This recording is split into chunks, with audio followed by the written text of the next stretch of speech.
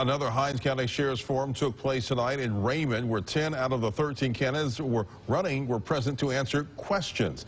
Now, question number one for the panel tonight was, how do you see the relationship between JPD and the Hinds County Sheriff's Office, and what do you think it should be? Also, what are the responsibilities of the sheriff? And tensions rose when asked about shakedowns at the detention center days before the election, which Interim Sheriff Marshawn Chrysler has done.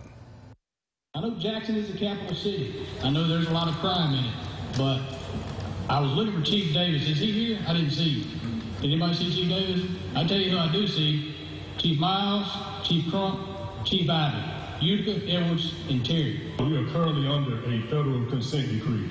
That is the biggest concern of the Hinds County Sheriff's Office. The Hinds County Sheriff's Office is nowhere near ready to come from under that consent decree. And you said shakedowns? In the last 60 days, out of 15 of them, and taking over 100 weapons out of this system. That's not a campaign, though. I did that on day one. As it relates to shakedown before an election, it's free publicity. Okay, we've seen a lot of these free publicity stunts going on. Remember, the election day is Tuesday, November 2nd, and don't forget 12 News is your local election headquarters.